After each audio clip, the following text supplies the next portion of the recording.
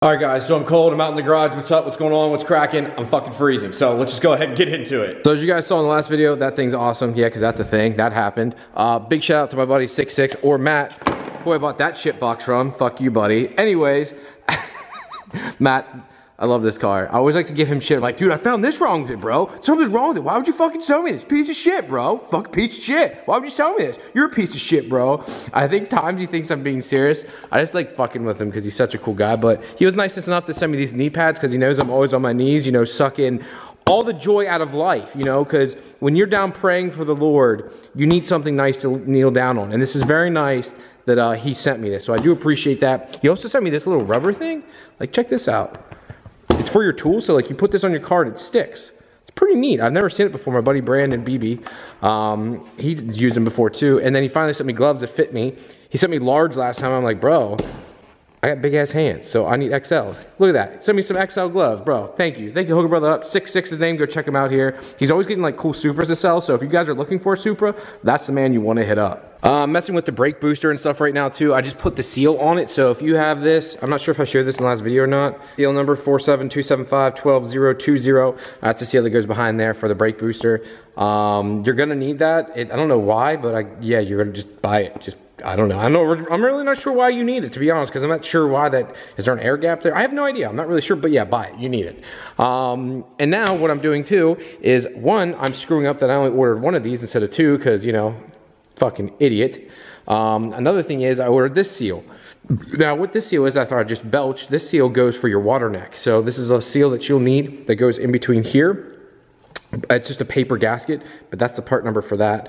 It's 16, what the hell does that say? 16343-46030. That's the gasket for that. And another thing I went ahead and did was painted the bolts. So those literally are just paint. They're not powder coated. And I just put them on by hand as tight as I can get, put a wrench on them on one side and just crank down. It always chips a little bit of paint, like you'd see just a little nick there, and then it's good. I did it on my car, whatever, 4, 5, 6, 20,000 years ago, I don't know, a long time ago, and it's worked ever since. So it's not really a big problem in my opinion. And then my dumbass ordered this gasket for the intake manifold.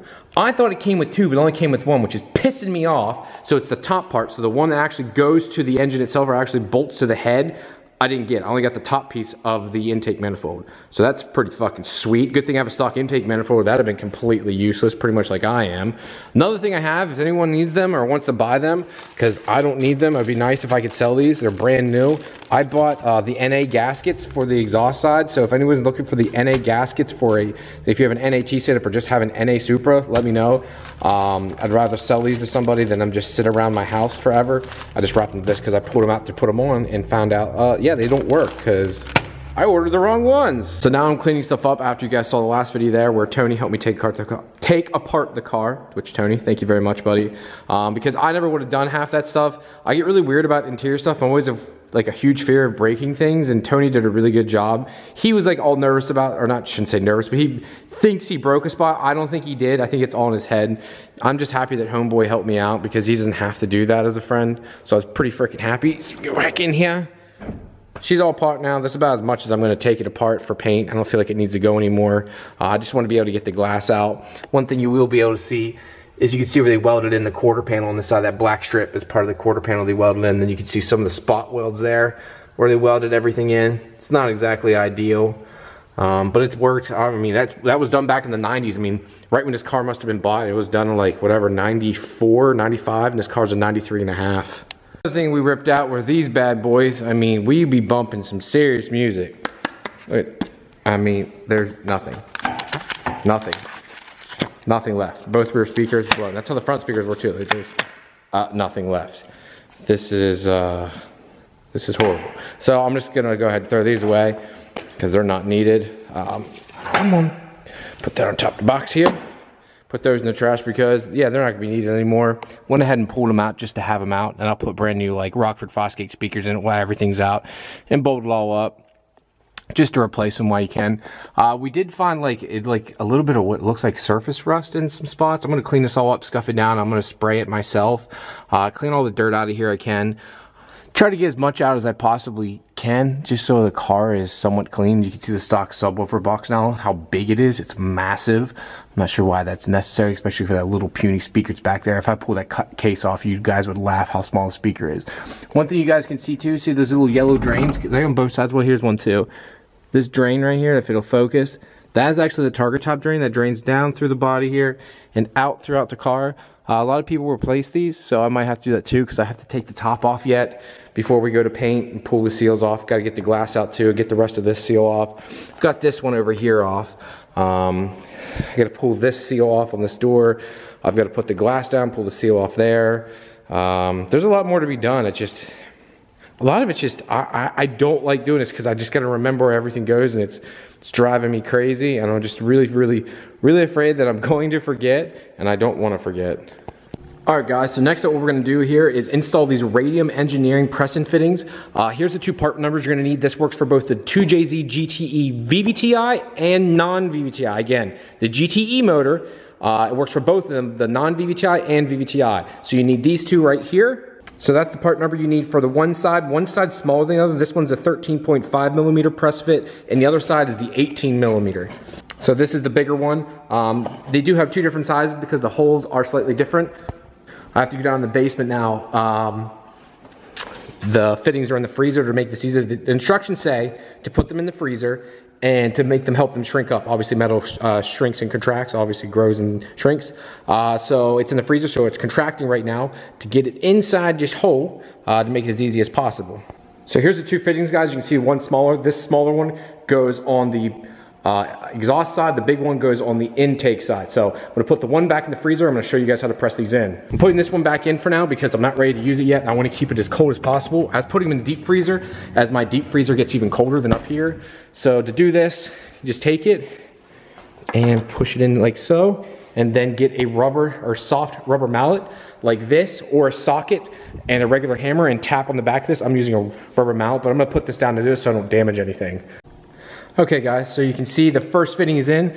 I just hit with the back of that rubber mallet there, and now it spins nice and freely. The one nice thing with these versus the other style, where you can even weld in a regular AN fitting and then you put a 90 off of it, it sticks out much farther. Those stick out to like here, which is right by your turbo. See how nice and tight this keeps it against the intake manifold, which I really like, and I like that it can pivot too if it needs to move a little bit.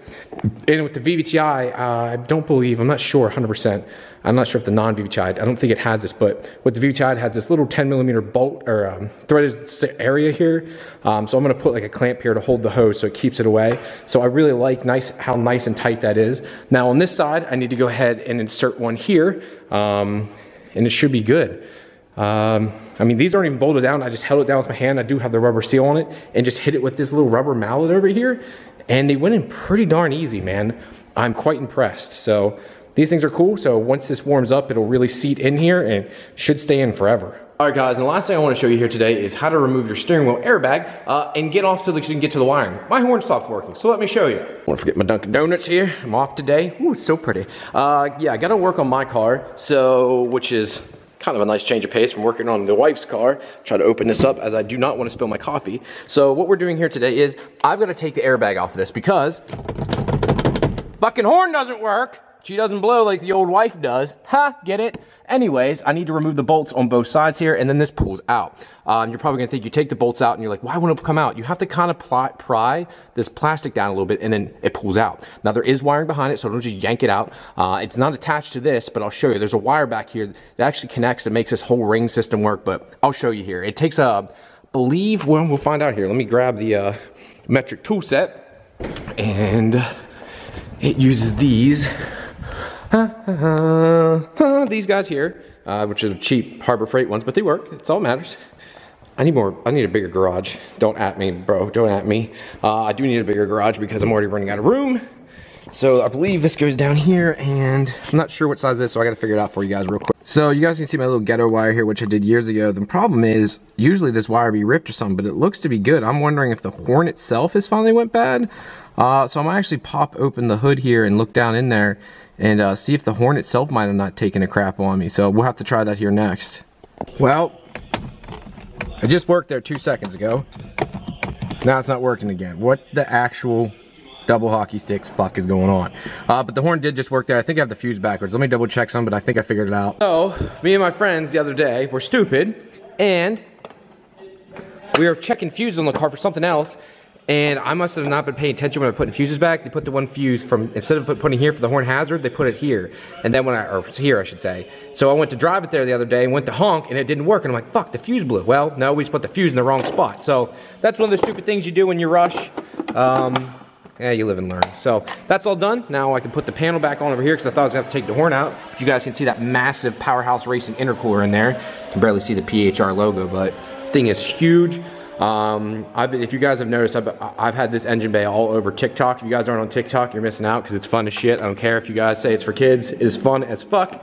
It is the next Vine or Instagram, where you want to call it. It is fun. The music's funny.